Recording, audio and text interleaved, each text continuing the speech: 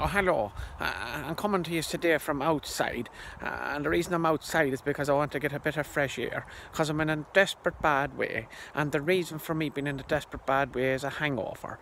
I'm telling you, I'm not the better of it. It's 3 days now since I went on the beer, and any time I do go on the beer, I do suffer terribly. And as I say, 3 days later, I'm still as bad as ever I was. I don't know whether I'm coming or going. Now, and I want to discuss why it causes these hangovers, or how does it all go so badly wrong. You know, you go into the pub innocent enough, you get a good night's sleep the night before, you get a good breakfast and a dinner if you're still at home by that. Then you go in innocent enough and you buy yourself a pint. And maybe the second one you buy, and then you get chatting to the lads.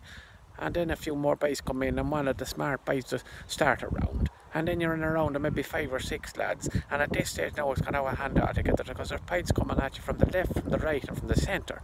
And you don't know who's buying them and who's round, and then you're all in a hurry to make sure you get your round in, because you don't want to be seen to be too mean. So there's speed, it's like a speed round then. Pint coming at you. And then an odd lad will go home early and he leaves a pint behind him, and that's a pint there, you give them that pint. And the sensible lads going home then, because the wives are coming to collect them, but you can't be sensible. You know, and there's one left in the tap for you, because they left and they bought around before they went home, so they're the great lad, and they leave you then in an awful state. And there's other lads coming in, you lads you haven't seen in a while, and they'll buy you a pint, and you'll buy one back, and now you might be in 3 or 4 rounds, and you don't know who you're buying for.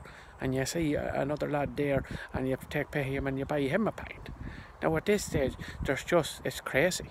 Like, there's pints gone, pints, and some of them are not touched, you know.